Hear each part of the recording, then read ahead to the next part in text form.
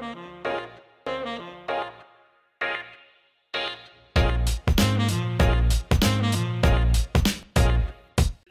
how's it going? And welcome to Whisky Wins with me, Stuart. Today we're on the 7th episode, 7th video from the Cadenheads tasting pack. It feels like this has been going on for ages. I maybe should have done it the way Gav done it and grouped them together, have them in groups of 2, because there's 4, he's got 4 videos and there's 8 whiskies. Yeah, that makes sense. As always, the intro to these, you can check the first video, and I've also linked Gav's reviews on YouTube to every video that I've done. So today we've got Mannochmore, 14-year-old, number 7 in the series, and as I've said before, I know it's cask strength, I don't know the ABV, the maturation or the price. I have had a fairly good experience with Mannochmore in the past. I've had some memorable bottles from Cadenhead, from Cadenheads themselves, and I'm trying to think who else I've had, but they tend to all be sherry. I'm trying to think, I have had a bourbon Cadenhead. I'm just trying to think if there's any other examples of brilliant bourbon versions, but nothing comes to mind. I know the Cadenhead one was heavily sherried and it was good, but we'll get down to this. This looks sherried to me, or yeah, I think I said sherry to the last one and it was, or one before and it was a wine or something like that. But anyway, we'll get down to this, see the nose. The nose, I'm getting like a kind of Chinese spice mix, or Chinese spices, something like that. There's, yeah, I think it's sherry, because I mean, I'm getting dark kind of fruits, getting a little bit of walnut cake. It's a little oily, a little viscous. The legs are quite long, but in the nose it feels quite thick. Dates.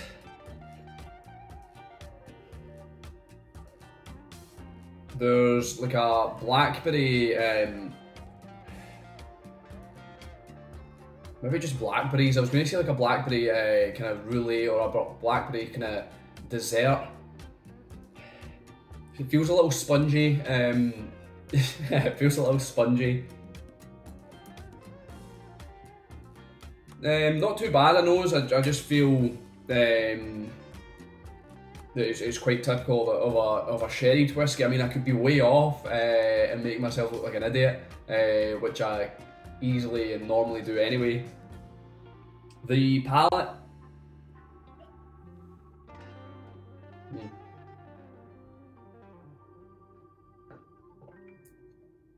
A nice mouthfeel. Hazelnut chocolate, or dark chocolate, like a hazelnut dark chocolate, something like Nutella, but maybe not like as sweet as Nutella, because it's dark chocolate, more on the bitter side, but still got that kind of hazelnut sweetness and that hazelnut nuttiness.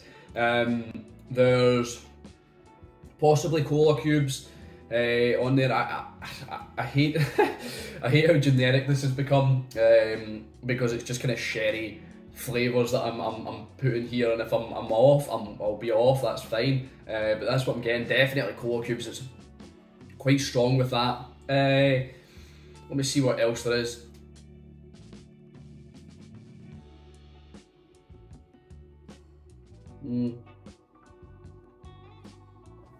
Yeah, like praline. It's a little strong. This might actually benefit from a splash of water.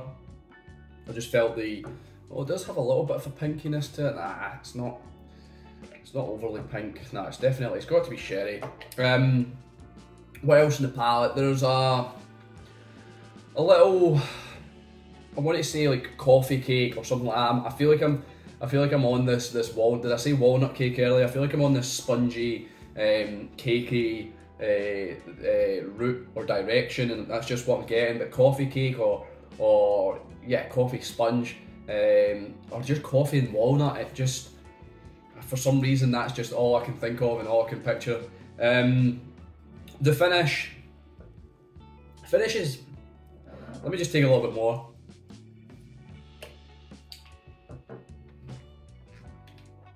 The finish, I think it's medium.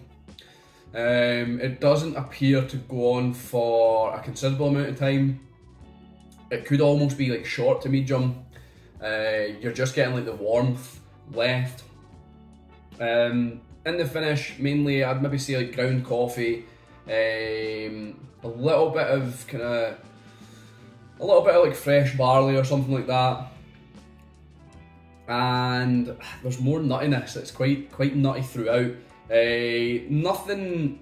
There's not a lot of notes I've got here. I feel like this has maybe been a little rushed. But no, I don't feel like there's a lot. I feel like it's quite a generic whiskey, quite a generic sherried whiskey, which I'm a little bit disappointed by because I have enjoyed several Mannochmores before. Before I even look at the bit of paper, I'd expect this to be like £60 or something. A little bit of a burntness just on the end there as well, just as I took that last sip. But yeah, we'll see what the tasting notes say, the price, the ABV, and we'll get down to my rating. So Mannochmore, 14-year-old, Oloroso Hogshead since June 2021. So that's another 2 years and a bit finish, because they had the last one, what was it, the port, which was 2020, so that was 3 years and a bit. Yeah, I don't think it's overly sherried. I mean, it is sherry. It's evident, I feel, and I'm glad I got that right. So the price is £75. I'm £10 off. Yeah, the ABV is 52% on the dot. Nose, maraschino cherries, new leather, and walnuts. I'm so glad I got walnuts. I don't know about cherries. I don't think I got cherries. I know I said dark fruits, but that's so vague. And new leather. Yeah, possibly. Taste, chewy caramel chocolate bar. Yeah, I think I said some sort of dark. Yeah, I think I said dark chocolate, but I'm not really saying it's that caramelly. It is a little bit sweet, I suppose. Marshmallows and dried mango. I can see where they're coming from with the dried mango, not really with the marshmallows. I've got no idea where the marshmallows is coming from. The finish, cherry bakewelled, almonds and golden syrup. Oh, golden syrup, I'm sure they've put golden syrup in almost every single one. Or maybe I'm just... No, golden syrup in number 2, golden syrup in number 1. I don't know why I've done that backwards. Maybe it's just the first 2 then. But yeah, the golden syrup seems pretty consistent with these releases. But the Mannochmore, I got no golden syrup there. Cherry Bakewell, they said cherry. I wasn't getting a lot of cherries there. Almonds and walnuts, yeah, we were going to split hairs really. So, would I buy it again? I'll get down to my rating. I don't know if I've got a coin yet. I do. So, would I buy it? Would I buy it again? I don't think I would. I wouldn't rush out for it. I'd maybe get like a 20 cl just to spend some time with it, add some water and stuff, but I wouldn't buy a full bottle. I wouldn't want a full bottle of this. I've got plenty of sherried whiskey, and this to me is just another sherried whiskey. Would I recommend it? Yeah, I think if you're in a sherry mood and you want to try a distillery that's not often highlighted, it's not the most glamorous distillery in terms of things like, I don't know, Glenfiddich, Dalmore's or whatever, it can be quite overlooked. So yeah, I suppose it is worth a try. And do I think it's worth it? I don't think it's worth £75. Unfortunately not. Prices are going up. I don't think this would have been £75 a year ago. Maybe be £65, £70. I mean, I know we're saying about a 5 or a tenner, but that's why I wanted to hazard a guess at this. Because I'm sure the 13-year-old Mannochmore that I picked up in Bourbon from Cadenheads was £60. I could be wrong, could be remembering that wrong, but £75 maybe just a little bit too much on this one for me. So it's a 1 out of 3 with it being recommended. I'd recommend it again, give it a try, see what you think, but I don't think it's worth the money or worth buying a bottle. So this time it's a Whisky Bin. Yeah, I'll maybe spend some time with it, add some water and see if that changes it at all, and if it does then I'll do another video and review it again. But anyway, thanks for watching. I've been Stuart, this has been Whisky Whims. I'll see you later.